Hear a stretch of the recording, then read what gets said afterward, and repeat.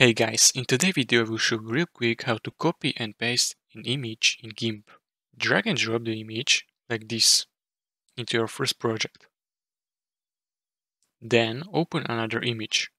Right click on it, choose Open With, and it will open new project. Click on Rectangle Select tool.